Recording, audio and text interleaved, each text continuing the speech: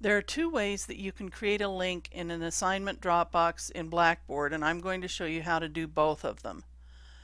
When you're logged into Blackboard and have opened the Dropbox, this is what you'll see for Research Journal Assignment number 1. Now these instructions will work for both your blog and for your Diigo account when you have to do that in a couple of weeks.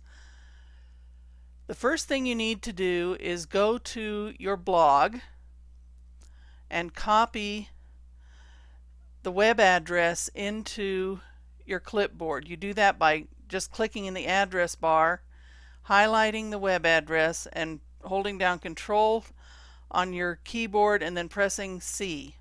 Okay, now I have that in my clipboard. I'm going to go back to the Dropbox.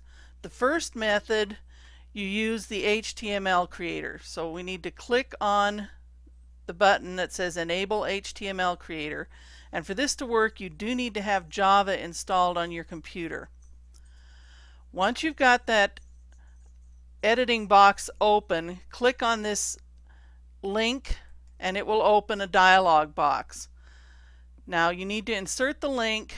We're not going to upload a file, we're going to insert a link to a URL. So click on the circle in front of the words URL, enter link to file, including the protocol such as HTTP.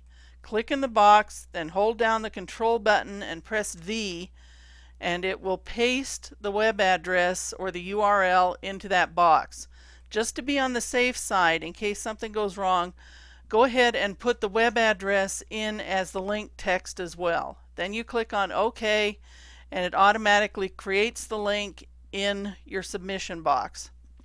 If you want to, you can add a comment to me. Then be sure you click on the Submit button to actually submit the assignment. Now I'm going to go back and show you how to do this by the other method, and so I need to disable the HTML creator. Now remember, I already put the web address for my blog in my clipboard, but I'm going to need to change that. I'm going to go back to the instructions on the class wiki, and notice down here I've got a piece of code, and this is what you need for option 2 or method 2.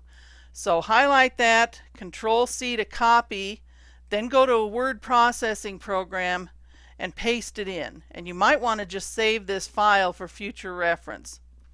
Then I'm going to go back to the blog. I need to copy the web address for the blog again, and then I'm going to replace all these X's in this piece of code with that web address.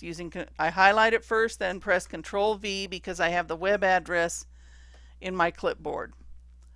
Now highlight that entire piece of code, hold down Control, press C, or you can do any other method of copying if you want. Right click on it in Word and click on Copy. That accomplishes the same thing. Then go back to the Blackboard window, click in the submission box and paste that code in there using Control V, or right click and click on Paste. Now the most important part here is you need to make sure that you click the box in front of Use HTML. That way I will actually have a link when I go in to grade the assignment. Again, you can add a comment, then click on Submit. Are you sure you want to submit this assignment? If it's correct, click OK, and then you'll get a message confirming that you have submitted your assignment. And you can click OK to get out of that. That's all you need to do. Good luck.